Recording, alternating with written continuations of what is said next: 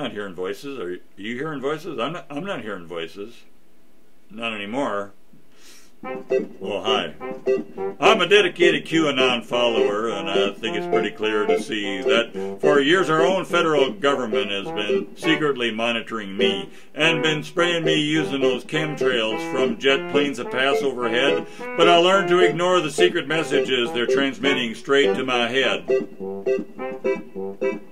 My girlfriend told me the other day that my tinfoil hat was too large and the chip they implanted inside my brain wasn't giving me a positive charge. But she's simply the victim of brainwashing, so I'm glad I don't have one to wash. I'm an independent thinker who is smart enough to not be taken in by twaddle and tosh. Not me.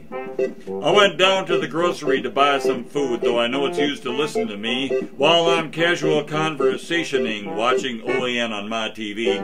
But to thwart their efforts, I only eat dried dog food from a box, because they don't put microphones into that. Thank God I am sly as a fox.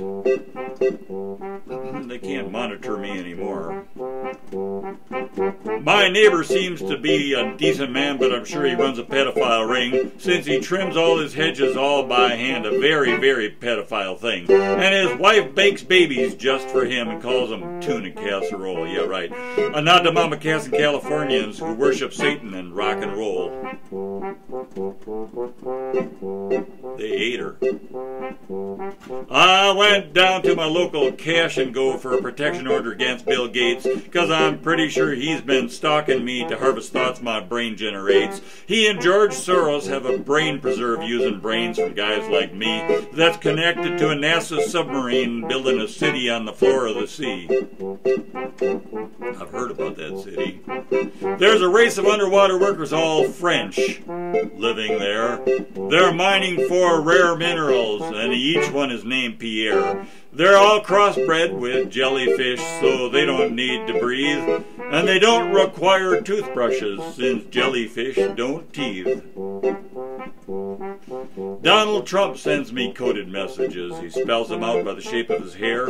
Other day he said I needed to send him spoons, because Hillary stole his silverware. She gives spoons to little children, then has them sign a contract saying they'll steal Christmas lights, then makes them repeat Happy Holidays, which they have to because they signed off their rights.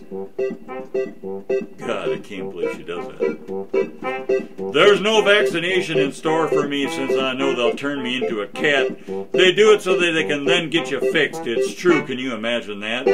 A lot of strays you see in towns nowadays once their bartenders are mined for coal, but once Bill Gates put a chip in them, they're just tabby cats without a soul. You can learn about this on the internet, because it's true.